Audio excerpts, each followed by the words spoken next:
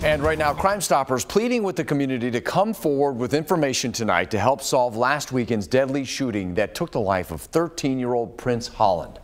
This is Action News Jax at 5. I'm John Bachman. I'm Tanika Hughes. 2 others were also hurt in that gunfire, including an 11-year-old. The victims were on their way back from football tryouts. Action News Jax, Jake Stofan is live downtown. Jake, you spoke with Crime Stoppers today to try to help the community understand how this program works. Yeah, I did. And the point that Crime Stoppers kept hammering down on is that these tips are completely anonymous. By calling, you have nothing to lose, but if your tip does ultimately lead to an arrest, you could be entitled to a big reward, especially in this case. Prince Holland's life was cut short at just 13 years old after gunfire rained down on the car he and 3 other youths were being driven home in from football practice last weekend. His mother, Chantel Brown, left heartbroken and without answers. And there was a beautiful child, a beautiful soul. He didn't do nothing to nobody.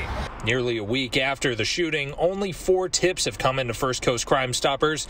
Executive Director Wiley Hodges says he doesn't understand why more information hasn't come through. Particularly when you're talking about the type of crime that we're dealing with. Hodges says leaving a tip comes with 0 risk. Crime Stoppers doesn't even know the identity of tipsters, only the number they're assigned. You can get a subpoena and try to trace it. If you're law enforcement, you're not going to get it. And if your tip leads to an arrest, you'll get paid.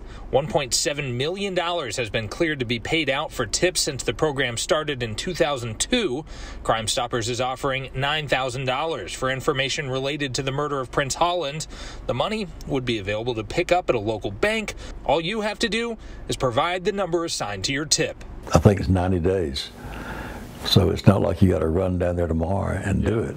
Since Hodges started with Crime Stoppers, tips have helped solve 127 local murders, including the murder of 5-year-old Kyria Addison, who was killed in crossfire in North Jacksonville during a fight in 2020. The program works. All we ask is for people to use it.